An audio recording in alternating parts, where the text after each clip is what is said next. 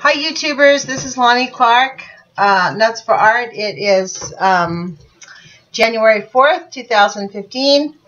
I am going to read Chapter 2 of Population Control Through Nuclear Pollution by Tamplin and Gofman. Chapter 2 continued. The subtitle is How Did the Complacency Arise?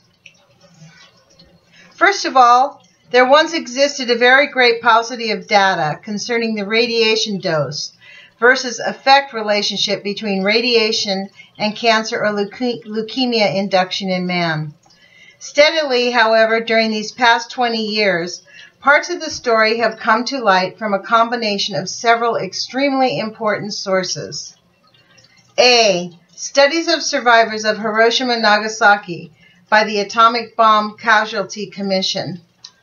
B. Studies of patients treated with radiation for non-malignant diseases earlier in life and subsequently developing cancer or leukemia. C. Study of children who commonly received irradiation to the neck area in one of the unfortunate era of American medicine. Oh, gee whiz, that's interesting. Let's read that again. They shot the kids up with radiation. Study of children who commonly received irradiation to the neck area in one unfortunate era of American medicine. D. Study of the occurrence of lung cancer in uranium miners in the United States. E. Study of cancer and leukemia in children whose mothers had received irradiation diagnostic during the pregnancy. F. Study of tuberculosis patients who had received extensive fluoroscopic radiation. As the early results started to come forth from the Atomic Bomb Casualty Commission, it was noted that leukemia might be appearing more frequently in persons irradiated in Hiroshima and Nagasaki. Attention became centered upon leukemia as a sort of special response to ionizing radiation, and not much thought was given to other forms of cancer.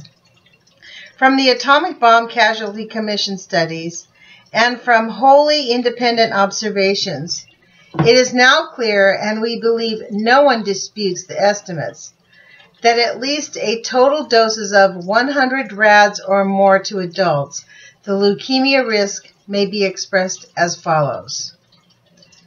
1 to 2 cases of leukemia per million exposed persons per year, where each of them had received 1 rad of total body exposure. This does not require 1 rad per year. Rather, we are talking about the above rate of disease occurrence with a total accumulated exposure of 1 rad. Furthermore, this incidence of 1 to 2 cases per million people per year persists for many years. Over the latency period, once the latency period is over, ultimately declining somewhat, at least for chronic leukemia. It is a known fact from many observations that leukemia or cancer is not an immediate response to radiation.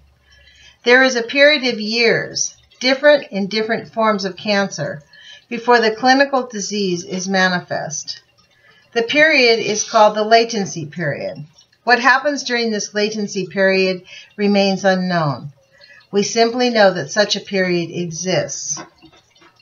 An incident rate of 1 or 2 cases per million people per year sounds like a small number, especially when this number is viewed in isolation.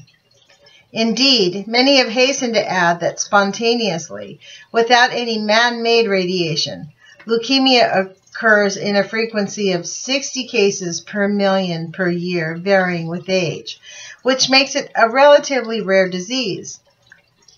So 1 or 2 cases per year sounds small by itself, and sounds even smaller viewed against the spontaneous rate of 60 per million persons per year.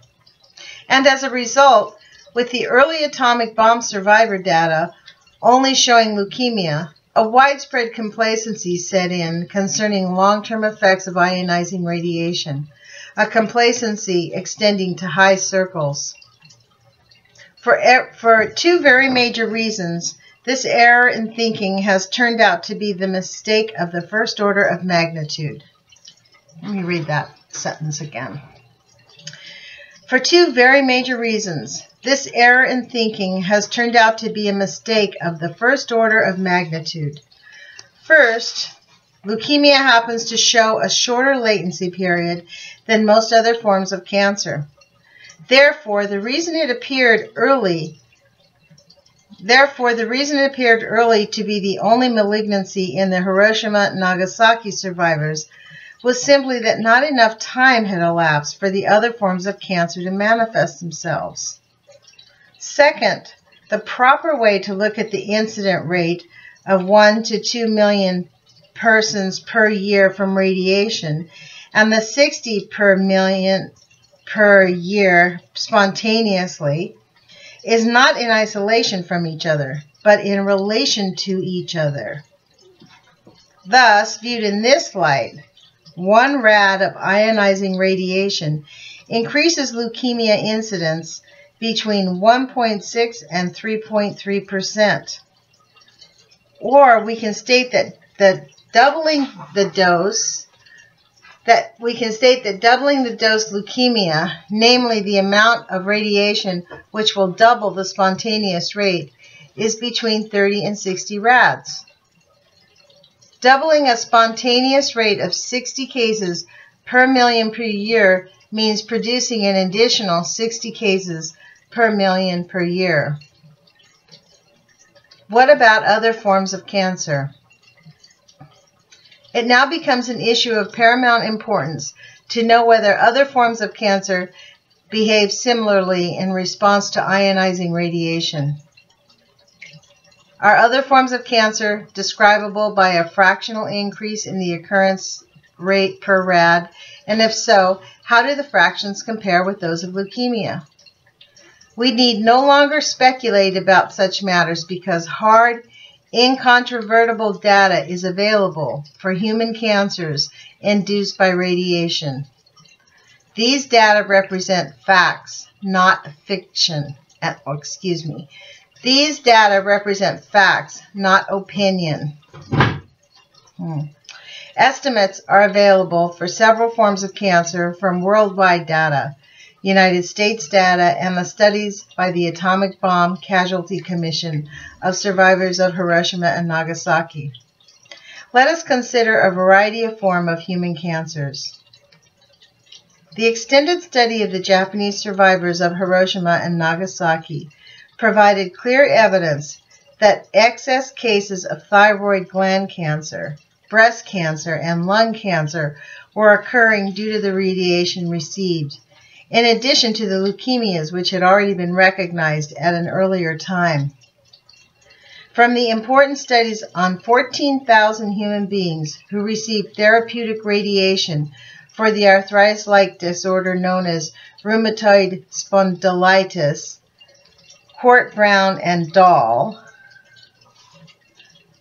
have discovered the subsequent occurrences of many forms of cancer in organs heavily exposed, incidental to irradiation of the primary disease in the spine. And similar to the fate of the Japanese atomic bomb survivors, leukemia was the first form of cancer to appear in these patients. But beginning some 10 years after their irradiation, many other forms of cancers began to appear in abundance. It is now clear that, in addition to leukemia, cancer has been caused by radiation in the following organs: the lung, the stomach, lymphatic and blood-forming organs, pancreas, larynx, bone, colon, plus a variety of additional cancers of miscellaneous origin. So I'm going to stop here. I'm not finished with this part of the chapter, but I'm going on. It's going to get into statistics tomorrow. It's going on 10 minutes. I thought I would stop. I'll post this up in a little while, and then tomorrow night I'll read a little bit more. And it's very interesting because we never hear about the studies that he did on the victims of Hiroshima and Nagasaki. We never think about them, the people in Japan. of having died of cancers 10, 15 years later. That was quietly buried. So we have a lot of information to uncover. Hopefully we'll get some answers. Talk to you guys soon. Ciao.